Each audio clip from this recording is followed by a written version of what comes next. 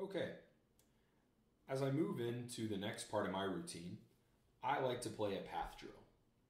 The path drill was taught to me by Bill Vermeulen, and before that by Kolio Plachkov and David Cooper. There are a few things to remember when you play the path. First, the mouthpiece must always be applied to soft, supple lips.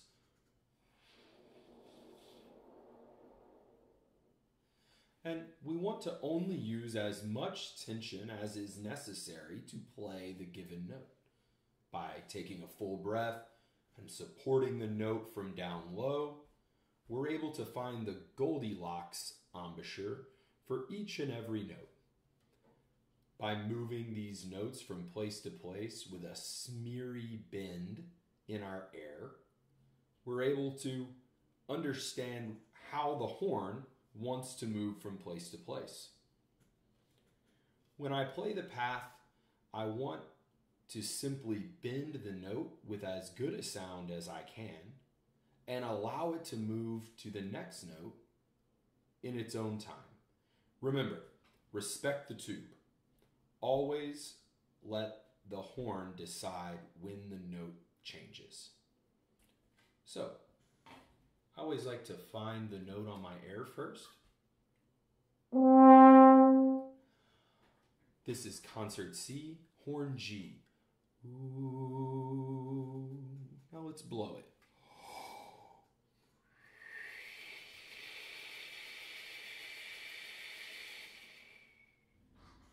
One, two.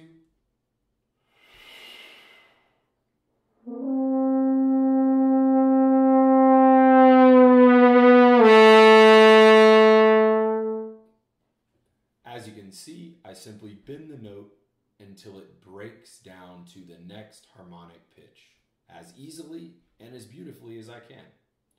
Notice that I start the note with an air attack each time, and that I'm sure to fill up my lungs 100% every time I breathe. So, we'll descend the chromatic valve progression, going from note to note. Follow me. 1, 2.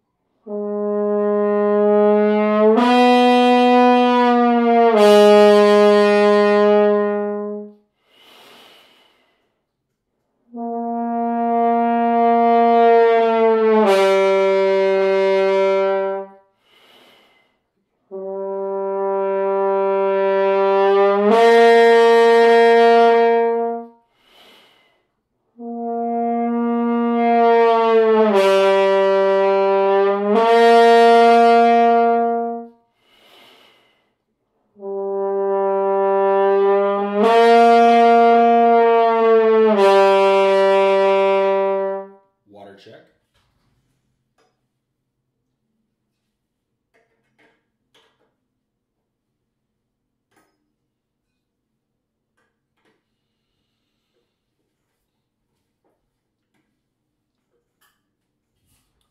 Remember, it may not be perfect today.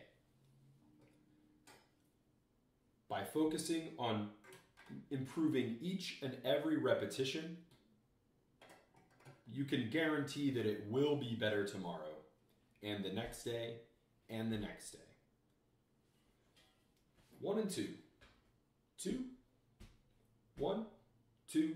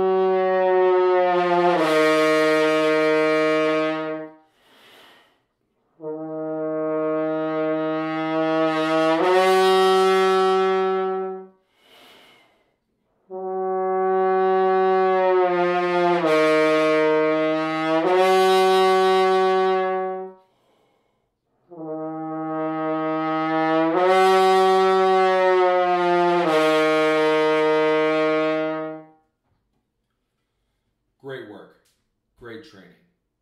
Even I will not always play those longest horns with ease.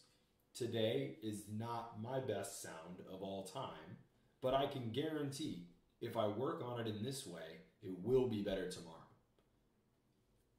I would recommend for more advanced students that they start this drill above G, going through every single valve combination, harmonic by harmonic. One could easily start at C,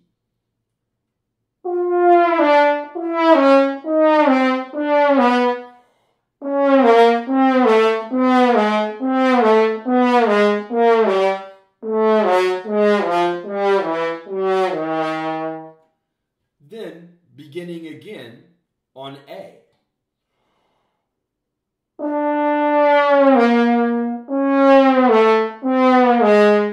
And then from F.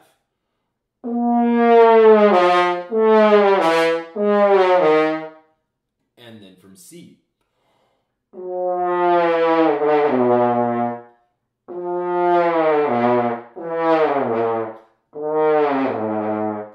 Maybe that's what I should do next. If you take this method and apply it to any harmonic series, you can meditate on the way your horn and your embouchure work together to move these sounds from place to place. And once you have done that enough, you will be able to move the horn in ways you can only imagine. So, as always, happy practicing.